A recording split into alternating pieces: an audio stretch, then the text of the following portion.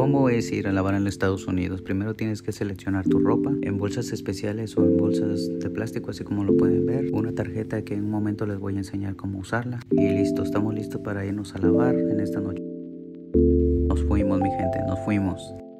Recuerda darle like o compartir si es que te gusta. Si quieres saber de algo más, coméntame en la cajita de comentarios. Parezco Santa Claus.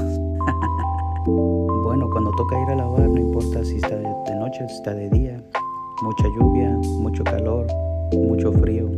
Realmente eso no me interesa, simplemente lo haces en tu tiempo libre.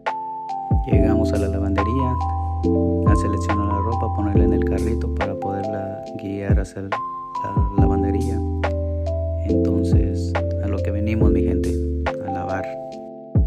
No es muy común que yo vaya a lavar, pero como se me descompuso la máquina, entonces cuando toca, mi gente. Recordando los viejos tiempos, y como toda la gente también lo hace también aquí en Estados Unidos, tiene que hacer sus cosas personales. Hay otra opción que también la puedes dejar ahí tu ropa para que te la laven y te la planchen. Llegó la hora de recargar la tarjeta. Metes la tarjeta y después el dinero. Entonces todo depende de cuántas máquinas tú vas a usar. Pero para empezar, yo con $32 estoy perfectamente bien para empezar.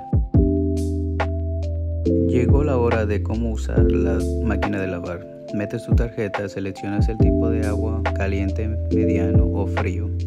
Seleccionas empezar y empezar a lavar tu lavadora. Y así sucesivamente se lo vas a hacer a todas las máquinas que vas a utilizar. Casi el 80% de los que viven en Estados Unidos van a las lavanderías a lavar su ropa. Para mí es muy práctico y puedes llevar cantidades de ropa a lavar, pero así es como se lava en Estados Unidos, mi gente. Si tienes alguna duda o alguna pregunta, coméntamela en la cajita de comentarios. Gracias. En este caso utilicé 5 máquinas de lavar para que seleccionara los colores.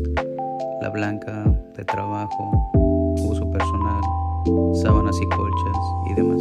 Cuando terminas de lavar toda tu ropa, tú la puedes dejar ahí un momento para que tú puedas salir a despejar o a respirar aire o a hacer alguna cosa o actividad que tú quieras en lo que termina la máquina.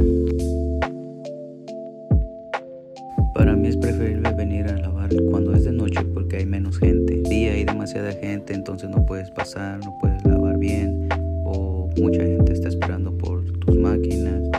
Cuando termina luego quieren que la saques, entonces no te va a gustar que todo el tiempo estés muy rápido.